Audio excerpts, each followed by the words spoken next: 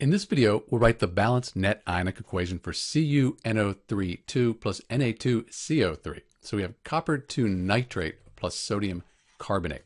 First thing we need to do with these net ionic equations is balance the molecular equation. I've got 2 sodium atoms here and just 1 here. So I'm going to put a 2 in front of the NaNO3.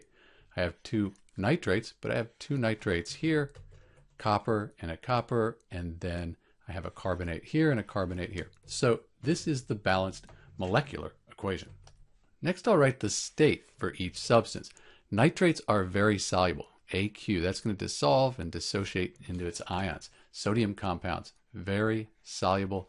But when we get to this carbonate, carbonates in general are not soluble. Sodium carbonate is, and potassium carbonate, but this copper carbonate, it's going to be insoluble. You could look it up on a solubility table, or if you know the solubility rules, this will be insoluble. That means it's going to be a solid. It won't dissolve. It'll fall to the bottom of the test tube in a precipitation reaction. And then again, sodium compounds and nitrates, very soluble. So we have the states for each substance. Now we're going to split the strong electrolytes into their ions for the complete ionic equation. Nitrates, the whole thing is 1 minus.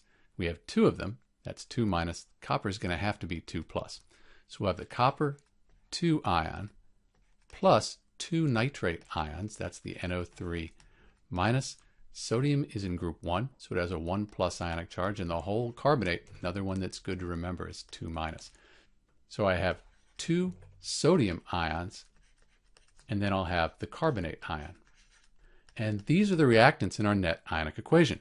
For the products here, we don't split solids apart when we have our net ionic equations, so that's just CuCO3. And then we had a positive and a negative, so 2 sodium ions, just like in the reactants, plus 2 nitrate ions, also just like the reactants. So this is what we call our complete ionic equation. Now we can cross out spectator ions. They're on both sides of the complete ionic equation. So in the reactants, I have 2 nitrates right here. In the products, I also have those 2 nitrates. Cross those out. 2 sodium ions in the reactants and 2 sodium ions in the products. Get rid of those. What's left, that's the net ionic equation for copper 2 nitrate plus sodium carbonate. I'll clean this up and write the states in, and we'll have our net ionic equation. So this is the balanced net ionic equation for CuNO3 2 plus Na2CO3. You'll note that charge is conserved. We have 2 plus and 2 minus.